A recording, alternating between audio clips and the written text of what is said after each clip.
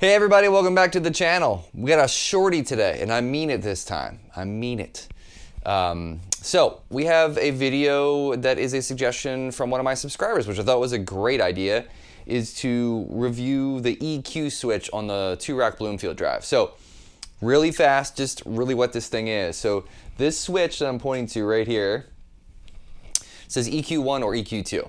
Basically what those different voicings are is for humbuckers or single coils. So basically EQ1, you know, use a humbucker through there so you can have more of a balanced tone and attack when you're switching instruments on stage. EQ2, more for pushy, punchy, single coil stuff. But I will say this, it's not necessarily for humbuckers or single coils. You know, flavor to taste, salt and pepper, right? I love the Josh Williams Mockingbird through EQ2. I think EQ2 feels like home to me as well because I've owned the Two-Rock Studio Signature for probably 4 or 5 years now, and the front end of that amp is always EQ2. So it's just more familiar to me. You know, when I plug into this amp, I leave it in EQ2. So really fast, we are in 40 watt mode. So we got some big cleans here. That's really what we're gonna show you, is just the difference between EQ1 and EQ2. We'll start with the Strat, we'll go to the Josh Williams Mockingbird, and we'll cut out of here. Here we go, we are on the neck pickup on the Strat.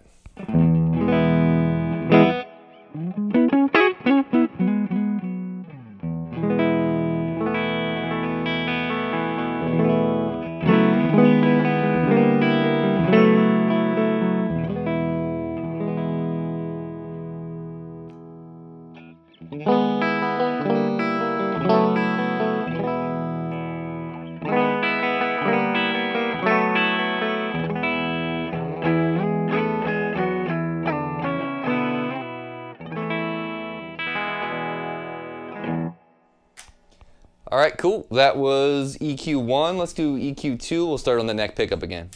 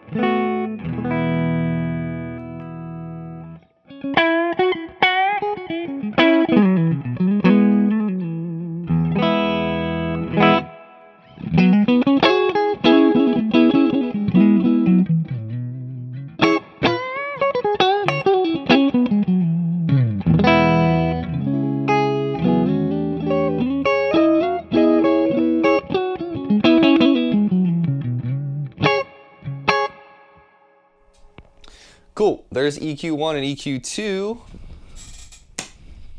Let's go over to the Josh Williams Mockingbirds. We got some humbuckers. Now, I will say that these humbuckers are low wind, kind of low output, PAF style pickups. So they are the Bloombuckers from a company called Tone Specific. Start on EQ1 on the neck pickup.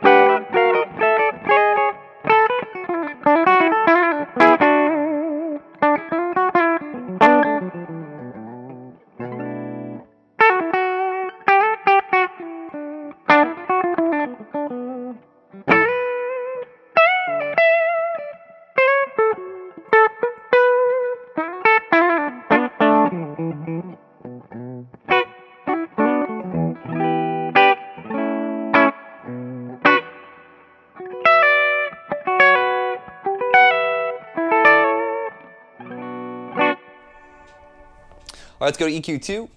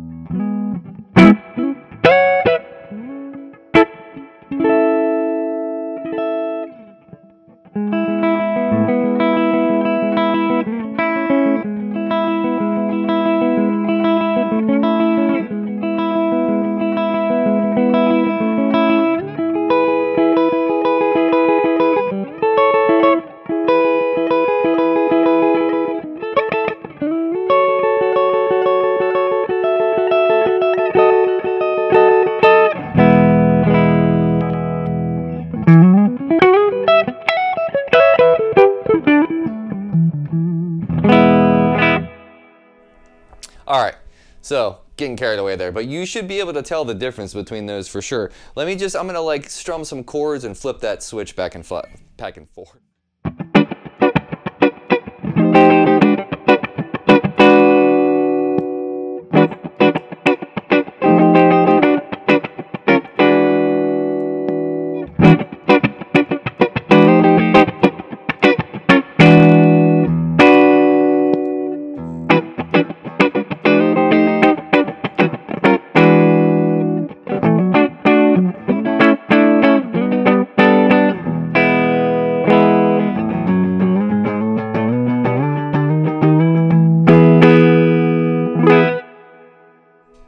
Cool.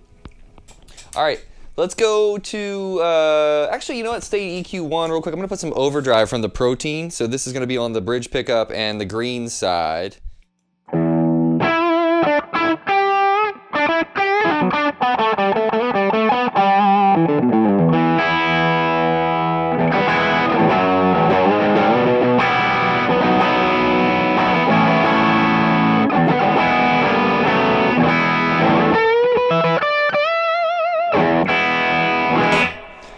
All right, let's go to EQ2.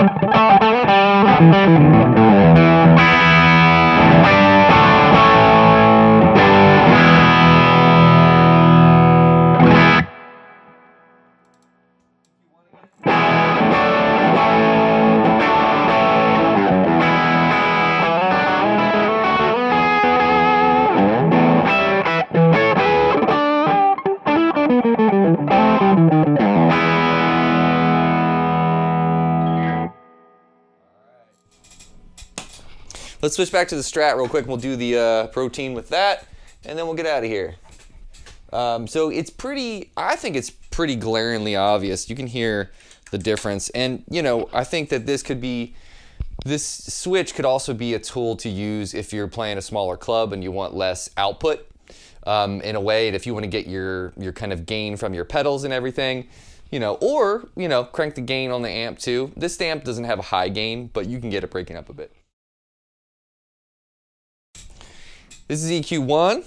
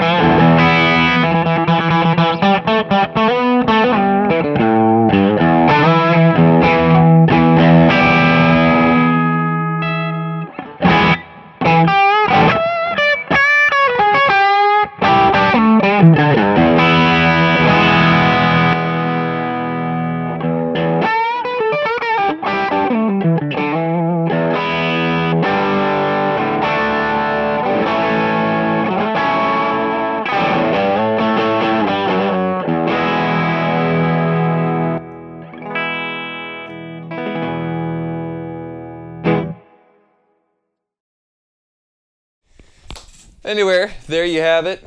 Did I say anywhere or anyway? I meant to say anyway. Guys, this amp, I mean, I love this amp to death. I will say that I never leave it in EQ1. It's always in EQ2. Always and forever. So, yeah, you got to play through one. I mean, if you have really high output humbucking pickups, I can see how that switch is extremely helpful to tame that if you're going from guitar to guitar on different songs. But for me, as a one-trick pony type of a guy on stage, I'm either taking, usually I have two guitars with me. I'll take one guitar in standard tuning and one guitar in open C for slide stuff and everything. And that's it. And I never change that EQ switch. I just think that the EQ2 voicing is just so good. It's beefy and punchy in all the right places. So that's it, guys. Any questions and comments below, please feel free to pop those in. Always tell your friends, subscribe, click the bell, do all that stuff. It really does help grow the channel. I know people say that all the time, but it's the whole algorithm thing. So if we want to grow this thing into a much bigger, cooler entity out in the guitar world, that helps a lot. Love you guys. Take care of yourself. Take care of each other. I'll see you next time.